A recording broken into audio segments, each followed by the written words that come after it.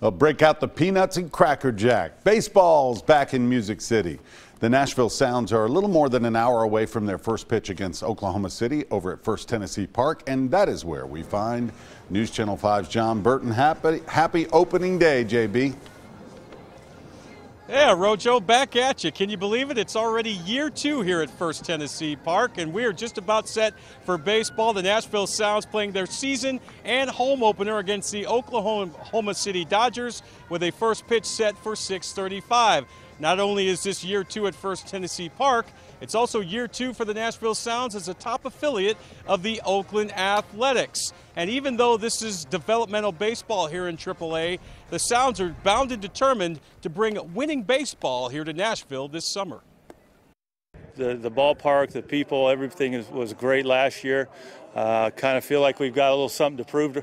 We didn't quite play the way that the A's usually present themselves at the AAA level, so we're excited about this year's club maybe living up to that. We didn't win as many games as we would like to last year. The goal, minor leagues, all the way through up in the A's organization, is to win. When that's your goal, then once you get to the major leagues, hopefully that's just in you, that team mentality of winning no matter what it takes. Enjoy tonight's game.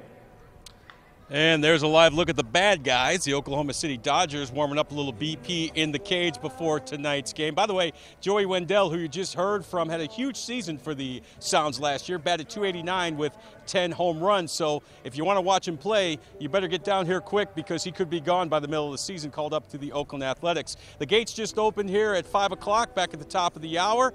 And a huge opening night ceremony is planned. Mayor Megan Barry is going to throw out the ceremonial first pitch at 6:20, and then, of course, the first pitch at 6:35. We've got much more coming up new at 6 for now. Reporting live at First Tennessee Park, John Burton, News Channel 5.